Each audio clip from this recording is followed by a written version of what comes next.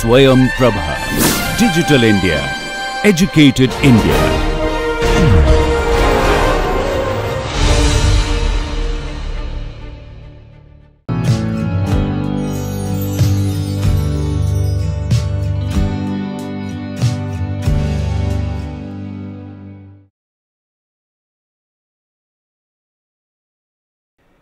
Good morning. Let us now complete our discussion of Mahesh Dattani's plays through an overview of his work. Mahesh Dattani was the first important playwright to write all his plays in English. He came from a Gujarati Sindhi family and was born and raised in Bangalore. He initially worked as an accountant and then dedicated his life to theatre and writing plays. His work was largely inspired by the work of Alec Padamsee, who witnessed many of his plays, also directed them, watched them, appreciated them, critiqued them. He began writing his plays in the 1980s, all of which were concerned with exposing the hypocrisy of social institutions of family, religion, gender and sexuality. Some of his plays were translated into other Indian languages and performed by well-known directors and theatre troupes. The first play we discussed was called Final Solutions. The play has to do with the problem of communalism. Ramnik and his daughter Smita are liberal Hindus who give shelter to Javed and Bobby, who are apparently being chased by a bloodthirsty Hindu mob. A parallel intersecting narrative in the play is of Hardika, Ramnik's mother, who from the memories of her youth as Daksha grows to resent the Muslims for killing her father during partition. She has still not lost her prejudice. She had a friend named Zareen. Through him and through her, she secretly gets to listen to all her favorite female playback singers. She wanted to be her singer herself, but her Orthodox family forbid her, and she gets married at the age of 15. Ramnik and Smita find the limits of the liberalism tested by Aruna's orthodoxy and Javed's violent intolerance of Hindus. They have to negotiate with two similar ends of the spectrum of religious tolerance. Unlike Bobby, who refuses to identify with his community and is ashamed to be a part of it, unlike Bobby, who refuses to identify with his community and is ashamed to be a part of it, Javed is initially a rebellious and violent Muslim who wants to avenge the persecution of his community by Hindus. He confesses later that he was not paid by the Hindu right-wing parties but volunteered to place cow carcasses in the house of a Hindu man to trigger the riots. Javed is later ashamed of what he did. He identifies with Ramnik's wife Aruna, who is an Orthodox Hindu woman who observes rituals of purity and pollution. She does not want to share her food or space with the people of other castes or religions. Javed identifies with Aruna as their mirror images of each other's intolerance. He says he is no different from the bloodthirsty Hindu mob that is allegedly pursuing him. By the end of the play, the characters undergo a transformation. Javed forces Ramnik to realize only he, being Hindu, can afford to give him protection. Only he can be liberal or afford to be liberal. Javed realizes he has lived a meaningless life of violence. Javed compels Ramnik to realize his liberalism is also being tested. When Bobby holds the idol of Krishna in his hand, Aruna's orthodoxy is also being tested, and she realizes there are probably many different ways to God. And Hardika or Daksha learns from Ramnik that her in-laws were responsible for burning Zareen's father's shop during partition. In Bravely Fought the Queen, the play exposes the hypocrisy of family and the normative role of the family in regulating gender and sexuality. The family comprises Ba, her sons Jitin and Nitin, their wives who are also sisters, Dolly and Alka respectively, Sridhar, who works at Nitin and Jitin's advertising firm, and his wife Lalita. Dolly's daughter Daksha and Dolly's brother Praful do not appear on stage. Dolly and Alka seem to be trapped in miserable and violent marriages. Lalita has been asked by her husband to organize a masked ball to feature a model for a new line of female nightwear and innerwear called Revati. There is a mix-up in the dates as Dolly and Alka are supposed to visit the Kapoors with their husbands on that very day. But the visit is cancelled and Lalita ends up spending time with Dolly and Alka. Lalita is witness to the hidden animosities and desires that threaten to fragment the Trivedi family. A common motif in the play is the bonsai plants that Lalita likes to make, a symbol of the trapped and stunted and sterile lives of the women in the play. Dolly is also wearing a face mask in the beginning of the play to suggest the artifice of her life. The brothers Nitin and Jitin and their mother and wives live in twin houses in Koramangala, Bangalore.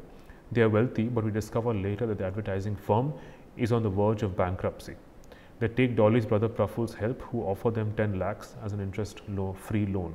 They resent Praful and look down on him because he apparently tricked Nitin into marrying Alka. Alka seems to have had an alcoholic past, which is why her mother-in-law Ba does not approve of Nitin's marriage to her. Ba, who is losing her memory and is confined to her bed, constantly calls for Dolly and Praful.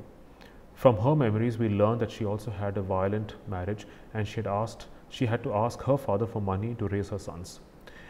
Jitin is violent like his father, while Nitin is gentle like his mother. As Lalita, Dolly and Alka share drinks, they lose their inhibitions and all their secrets are revealed. Dolly, for instance, is having an illicit affair with Kanhaiya, their cook, who later ends up being a pure fantasy for their desire for love. Alka is unhappy in her marriage, and Dolly resents her for always being the more popular of the sisters. But appearances are different from the reality. We discover Jitin is a violent and unscrupulous man who exploits Sridhar. When Sridhar agrees with the customer's hostile feedback on the ad campaign for the innerwear and nightwear, saying it is too sexist and objectifies women, Jitin insists on carrying on with the campaign and targeting men who have the buying power to make their wives look sexy. Jitin desperately needs a Revati account to lift their firm from bankruptcy. Jitin orders Sridhar to find him a sex escort who will fulfill his pleasures. He wants to sell the ancestral home to redeem their debts. He wants Nitin to order Alka to leave the house because of her alcoholism and her alleged affair with another man to win Ba's approval. Nitin discovers from Ba that the house has been willed to Daksha and Praful is her trustee, as Ba thinks he was the only one who loved Daksha. We discover that Jitin had hit Dolly when she was pregnant and she had an accident which resulted in Daksha's disability. Daksha studies in a special school in Ooty, and it is the sheer guilt that compels Jitin and the rest of the family to take care of her. We also learn Praful is Nitin's lover and that he had gotten Alka married to him to continue their affair. Even the auto rickshaw driver whose auto was driven over by Jitin's car is Nitin's illicit lover.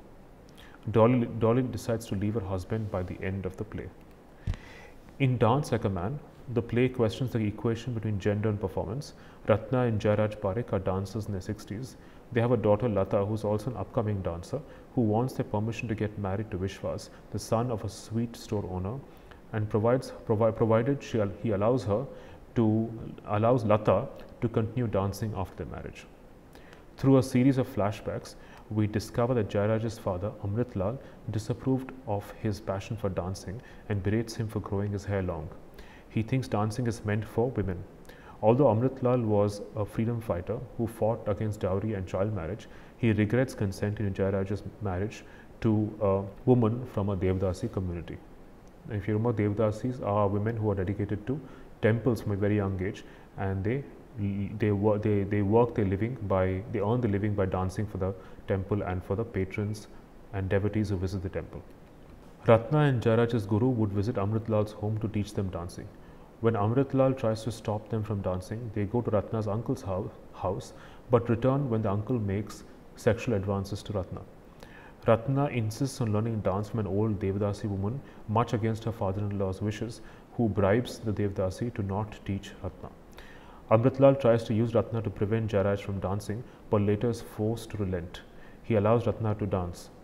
Jairaj feels insecure because Ratna's greatest success as a dancer. He feels eclipsed by her and is reluctant to dance with her.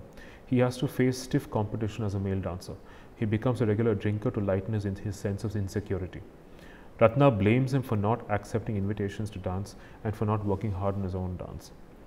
They had a son named Shankar who died in his sleep on one of Ratna's performance nights because a nanny had fed him with an overdose of opium to make him sleep.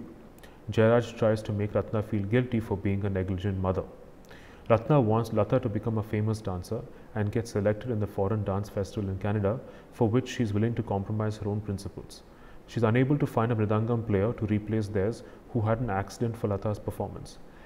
She has no choice but to ask Sheshadri, a lecherous man who is having an affair with Chandrakala, another dancer who is on the selection committee.